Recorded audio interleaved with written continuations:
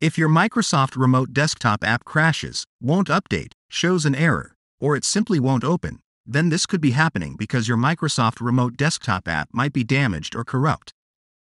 So follow the steps on this video to learn how to fix your Microsoft Remote Desktop app in a quick and easy way. First, open the Start menu. Open your settings. Open Apps. Open the Installed Apps section. Locate Remote Desktop.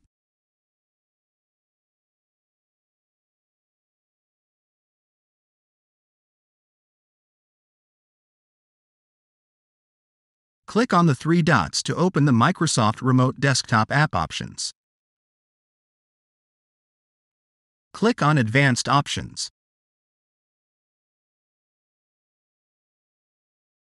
Look for the Reset section.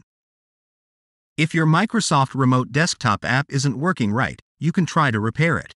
The Microsoft Remote Desktop app data won't be affected. Now press Repair. If Microsoft Remote Desktop is still not working right, reset it. Now press the Reset button.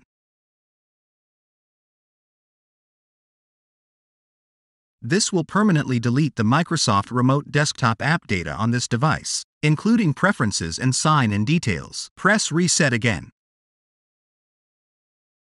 If Microsoft Remote Desktop app is still not working, you could try to reinstall it. This will uninstall Microsoft Remote Desktop and its settings. Your documents will not be affected. First, press Uninstall. The Microsoft Remote Desktop app and its related data will be uninstalled. Press Uninstall again. Now open your Microsoft Store to download the Microsoft Remote Desktop app again.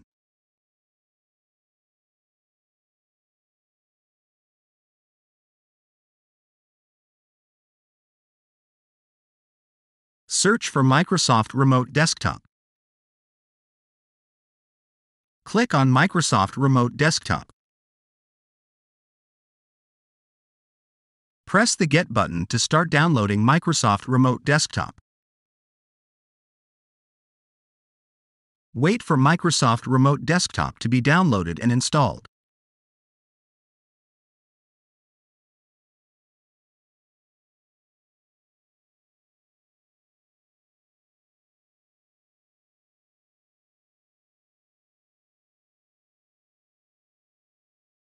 Now your Microsoft Remote Desktop app should be installed.